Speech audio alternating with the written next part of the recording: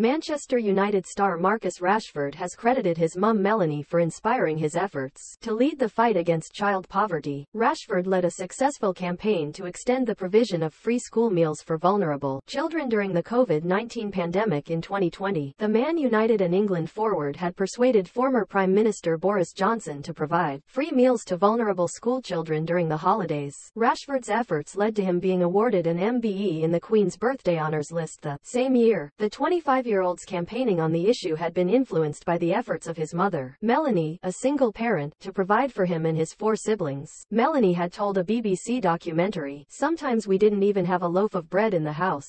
It's embarrassing to say, but we didn't. But I wouldn't tell someone I was struggling either. It was embarrassing. That's why I had 3 jobs. I just had to try and work and get money from working." Rashford, talking to The Overlap in partnership with Sky Bet, admitted to Gary Neville that he had been unaware of his mother's sacrifice at the time. "At the time I never knew because she would always have a smile on her face," he said. "She is the toughest out of all of us. She still is now. Nothing can break her. My mom is a special person.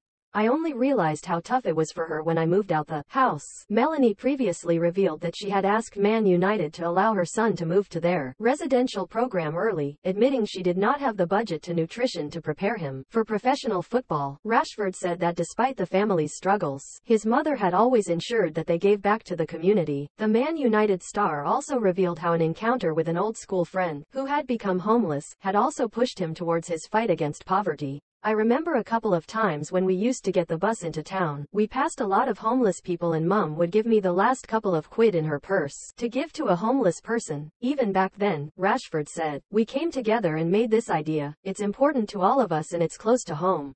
Just before the pandemic, I bumped into an old school friend, and he was homeless. He was one of those kids at school whose parents were in a better position than most of us, and then to see him there, it was a shocking moment. It pushed me back a little bit and I thought, we're going to try and do something to not just change his life, but everyone's lives that are in difficult situations. It's a long process, we're still early in the process, but I'm just pleased that it's up and running now because step by step it takes more care of itself. The public have shown that they care, and I feel like more people have made a difference now and made a change to people's lives. We needed them as support and they were learning more about the topic, as I was learning about the topic as well, because the numbers are crazier than what you could imagine, especially in Greater Manchester, so it was more about helping the individuals that needed the help. I wish the government U-turn never happened and we just managed to get it done straight away, because at the end of the day we lost a little bit of time. Time is important and a lot of things can happen in a short space of time."